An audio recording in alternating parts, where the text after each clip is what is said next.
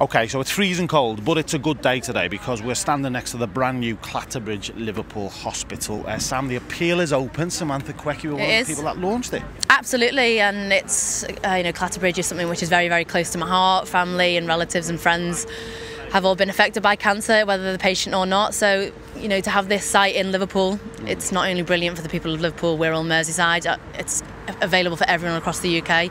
So, yeah, it's really, really good to be part of. I'm really proud to put my name against this charity, and hopefully I'll be part of raising that £15 million. 15 million quid we need. It seems like a big ask, but I think Liverpool, Merseyside, the Wirral, we can do that. We can easily do that. Definitely. I mean, you look what the people of Liverpool have done in the past, and I say 15 million, it's nothing. Everyone gives a tenner each. Yeah, we'll be fine. Exactly. Yeah.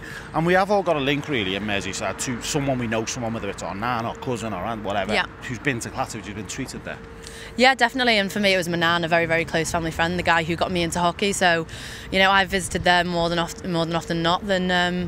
But to see it go from a centre on the Wirral to expand over to Liverpool, I think it's incredible. So, as I say, we just need so much support to get the money into the account, to get more people treated by cancer, all the research done and things like that. And I'm hoping one day that we will find the cure for cancer. Definitely, fingers crossed it'll be in Liverpool too. We've got to talk about you, Jungle Queen, yes. Jungle Jane. How are you feeling now you've done it? Are you glad you went into the jungle? Yeah, well, I'm not Jungle Queen, that's Scarlett's title, but I'll take Jungle Jane. The real one. Yeah. Do you still see the guys? Yeah, I think I'm meant to be going for dinner with Carol tonight, actually. Oh, okay. Yeah, she's up this way. So that'll be fun. We all have a WhatsApp group as well, so we all keep in touch. But last week I was at the National Television Awards, which was brilliant. It was the first time we've been together as a group since the jungle.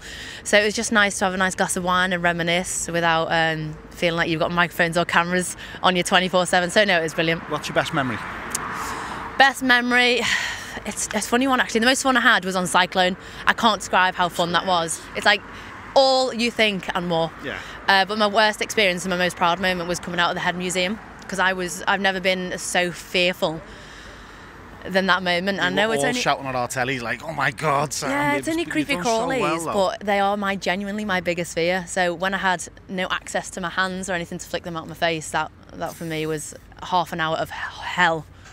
Listen, thank you for getting involved today. Thank you for officially You're launching this. Finally, message to people watching who are thinking about donating. What would you say? Just donate, whether it's £1, £10, £100, whatever it takes, that counts. And as I say, everybody is affected by cancer, whether it be now, in the past or in the future. So get donating. Thank you, Sam.